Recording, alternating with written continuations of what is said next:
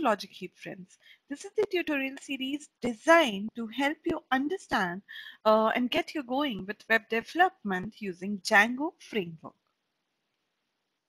So the very first question that naturally arises, what is Django? Why we are learning it? Is it really important to learn Django? So I have highlighted some keywords here around which we will be doing the complete tutorial. So I would suggest you to read this definition again once we are done with this tutorial. So what points I have highlighted? First is it is a Python web framework. It helps in rapid development of web applications. It is fully loaded with all the features, and then the last thing is it is secure, scalable, and highly versatile. So now these things we are going to discuss one by one, and then we'll come to know why we are going to learn it and why is it important to understand. Okay, so the very first highlighted word says here that Django is a Python web framework. You must be clear with these three words that this is something which is used for web development. Then the coding is done in Python. But what is a framework? That is something we need to understand. So, what is a framework? So, I would ask you a question. What is a framework in general? Framework is like providing a skeleton or a basic structure, maybe of a building or a vehicle or any object. Right? This is the actual definition of a framework. Now, in the software world, framework is very much similar. Framework is it helps in providing a skeleton of your code. So suppose you are doing a web development project, Django is a web framework. It will help you in providing a skeleton for your web project.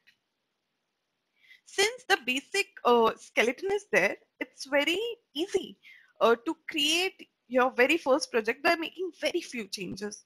That's why I was saying it is easy to learn. Of course, the second point also makes sense that it would help in creating it will already have a working template application.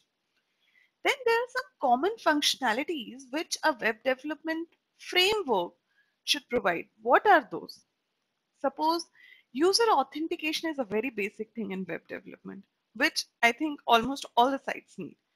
Secondly, cookies management is the second thing that every web application should have.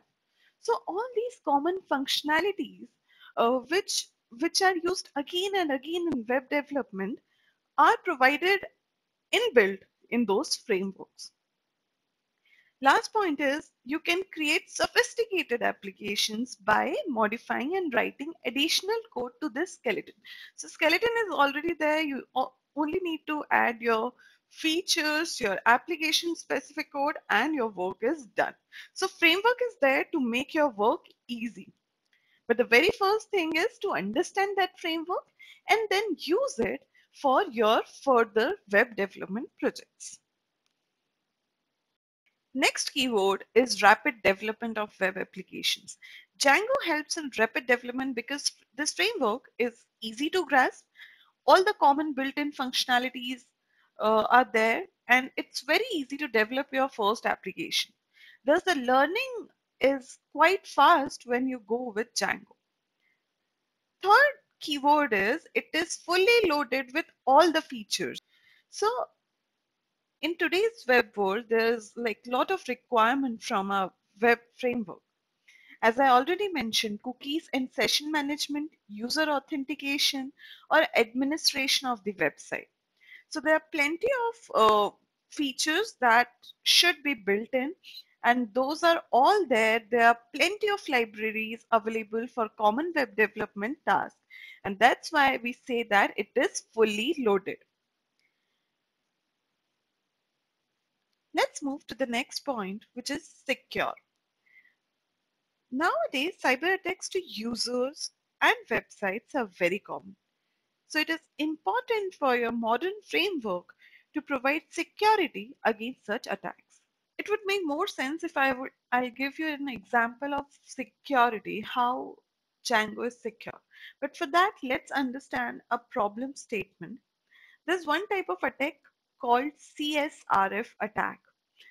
what is CSRF? It is cross-site request forgery. And forgery means fraud. Cross-site means there are at least two sites involved.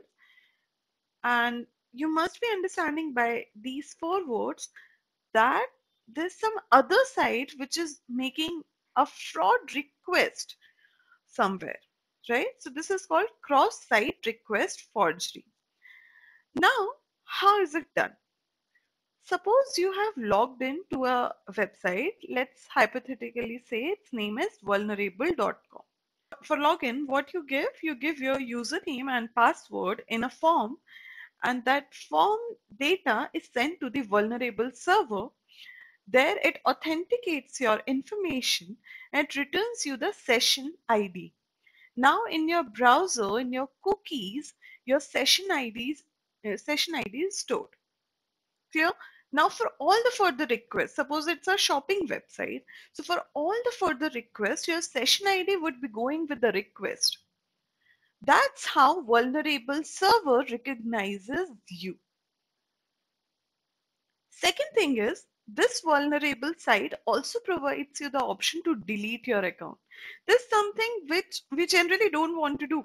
If this is a shopping website, you are continuously shopping on that website, you don't want to delete your account. Maybe you have saved something in your cart. Now, somehow you have logged into the evil. Now, evil site will do something which you don't want to do.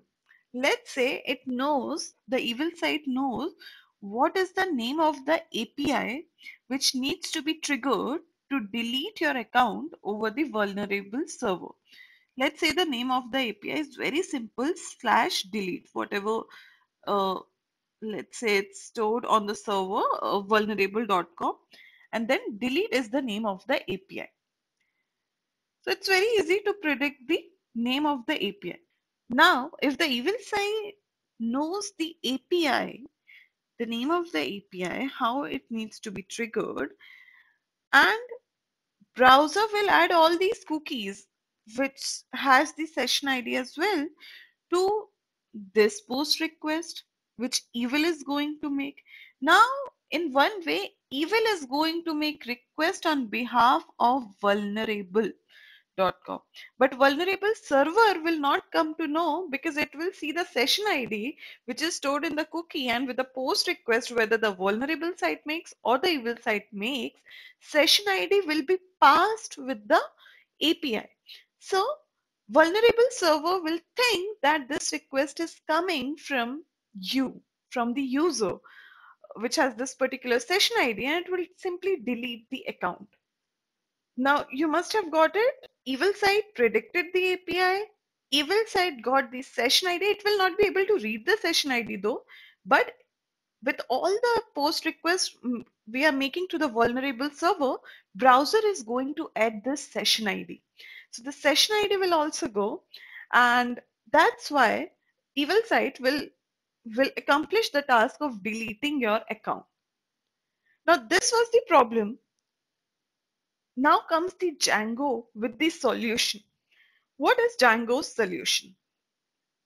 So if you know about how the post requests are made, for deletion you must be sending your session ID, nothing else. But in case of Django, and if you are enabling your CSRF protection in Django, which I'll tell you how to enable, CSRF token is also sent with the post data as an hidden input. So in this case, attacker, since it is not able to read your session ID, it is the browser which is adding this cookie with all the post requests, but evil side will not be able to read it. So evil side will not be able to add this hidden data in your post request, and thus it will not be able to make requests to your vulnerable server. So the idea in case of Django, the solution of Django is it sends the hidden input or generally of your session ID in your post data. One more thing, guys, out of curiosity, if you want to see how a REST API request looks like. This is the example what I was talking about. Let's say the name of it is /account/delete. This is the host name, content type, content length, and your cookie. These all things are getting sent. So the last point which I want to discuss is that Django is scalable. What do you mean by scalability? If I say scalability, what do you actually mean by it? In simple words, if I say it is like increasing your number of requests. So here in this diagram, if you can see, you have a web application which is hosted on a web server. And earlier there were very few requests which were like coming to your web server, let's say around 1000 requests. But with time, you have gained some popularity, your website has gained some popularity, and now the number of requests coming has suddenly increased. So now there are 1 lakh requests which are coming to you every day as compared to 1000 requests which were coming earlier. How to scale it? If you see, the performance could deteriorate if the number of requests increases. In that case, you need to do something at your web server. What you can do, you can add more infrastructure in your web server. When I say this, I mean you need to scale, you need to increase your resources somehow on your web server for serving the increased number of requests. There are two types of scalabilities. First, you need to understand this. For one is called vertical scalability and the other is called horizontal scalability. In case of vertical scalability, it means to upgrade your existing resources. Okay, so if earlier you had the processor at your web server of 20 CPU cores, now you are increasing the capacity of this resource, and now there are 40 core processor which you are going to use. This is your vertical scalability. Now comes the horizontal scalability. Horizontal scalability is adding more resources of same type parallelly. So if there is like one machine handling your web server request, now we have added 3 similar web servers which would be taking your taking users request. This is called horizontal scaling. Since nowadays price of hardware has become very cheap, nowadays we prefer horizontal scaling. But the important thing that you need to notice for the horizontal scaling, it can only be supported if your web application is written in a way that it is stateless. What do I mean by stateless? It means that you're saving nothing locally on your web server. For everything that you want to store, maybe the image of the user or any data you want to store, you are using third-party services for it. Let's say for database, you're not storing it locally on the web server, you are using another server uh, which is maintaining your database completely. So every time you need to make some changes to your data, you are talking to your database. So in short, your web server is stateless, right? So you need to write your applications in a way that your application is stateless. Only then it would be horizontally scalable, and that's how you will be able to serve more requests. Django supports application to be stateless. That's why we say that Django is scalable.